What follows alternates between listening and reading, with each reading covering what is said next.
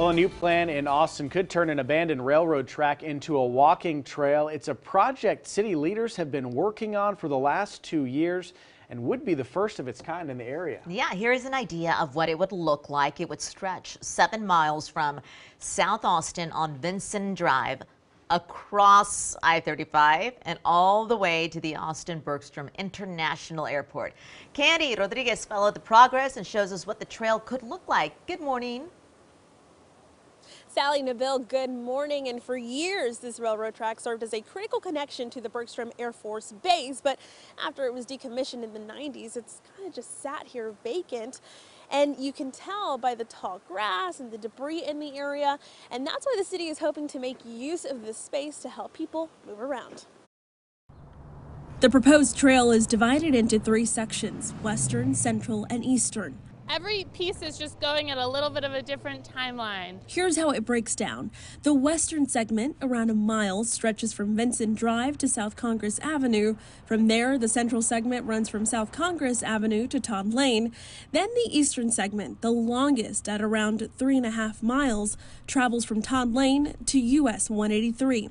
Right now, Austin Public Works officials say they have nearly 30% of the design phase complete for the western and central sections, with plans that include incorporating art and dual-track trails. Where, we'd have one path for people on bikes or anyone moving a little bit quicker, and one path separate for people on foot, people with strollers, people going a little slower. While the work is being done in parts, once the trail is finished, it'll act as one cohesive path. It's an effort being explored across the country. How do we create a nation connected by trail so that everyone everywhere has access? Currently, there are 40 former rails that have been transformed into trails across the state, providing over 300 miles of trails.